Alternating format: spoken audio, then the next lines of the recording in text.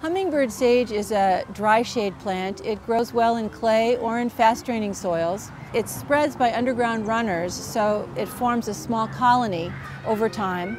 And it makes these lovely pink flowers that hummingbirds adore.